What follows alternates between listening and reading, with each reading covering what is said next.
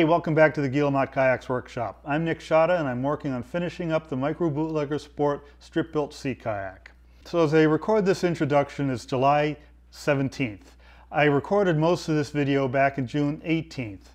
Since then, I've done a lot of stuff. I've actually finished up the boat and I cut strips for a class. I went to a wooden boat show, I taught a class. And the one thing I didn't do was actually record an introduction to all this video. I've got a little bit of stuff, but for now, let me just say I'm leveling out the surface of the varnish after the past two episodes where I applied a two-part brushed on varnish onto the deck and then the hull.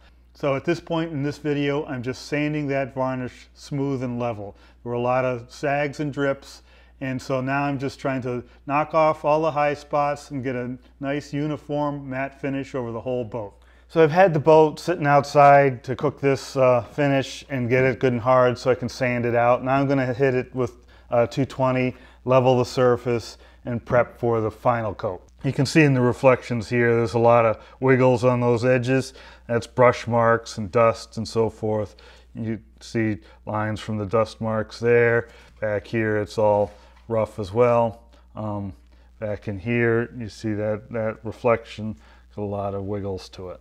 So I could probably use a power sander on this, but I'm a little concerned about burning through the finish. So I'm just going to hand sand it with not the full long board, but a somewhat long board. Just I feel I have a little bit more control with this than with the full long board.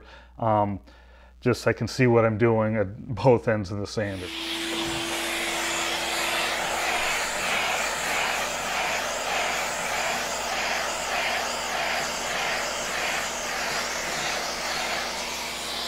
So here you can see the sags and brush marks and so forth. We're just trying to sand those away.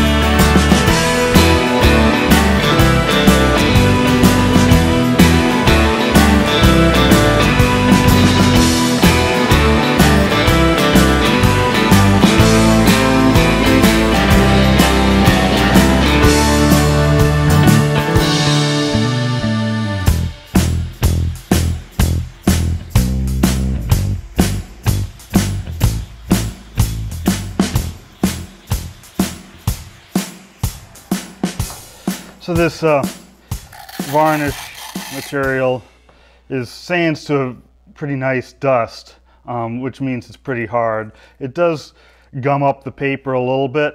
I could wet sand instead, which would tend to avoid this gumming up.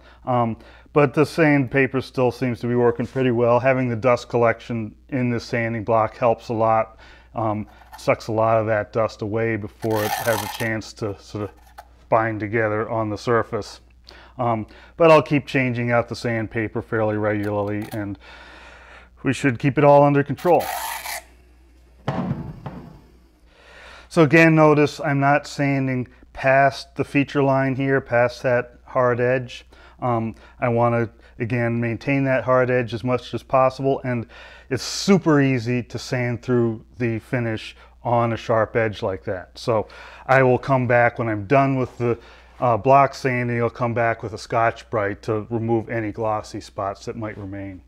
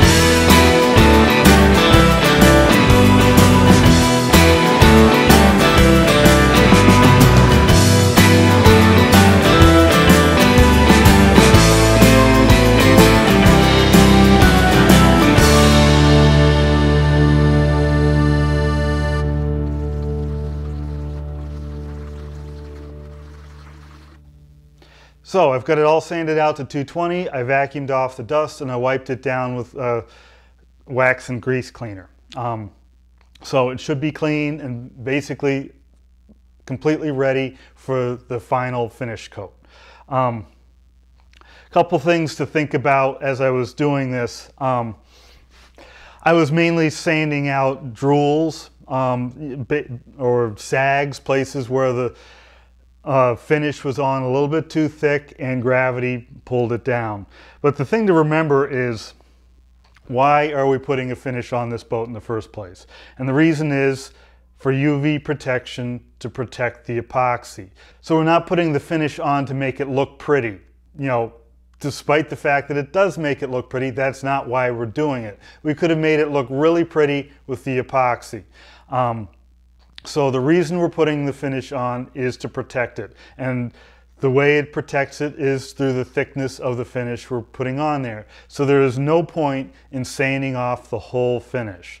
But what I've done here, putting on a bunch of coats of the finish, building it up, and then sanding that level, does a good job of providing a good thickness of finish. And then to make it pretty, this last coat, hopefully I'll be able to get it on with a minimum of mistakes and it'll look really nice. So the next episode will be applying that final finish. My plan is, if everything works out, to do it outside with the rattle can, spray it on there and call it done.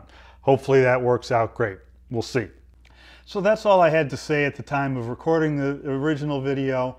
And at this point, I know how it came out, but I'll leave you in suspense for now. But as we're drawing to the close on this particular build of the microBootlegger Sport, I'm trying to think of what I'm going to be doing next, and there's going to be a lot going on this summer, so I'm probably not going to get to everything. But if you haven't discovered it yet, I do have an Instagram feed at Guillemot Kayaks, and I also have a Facebook page at Guillemot Kayaks.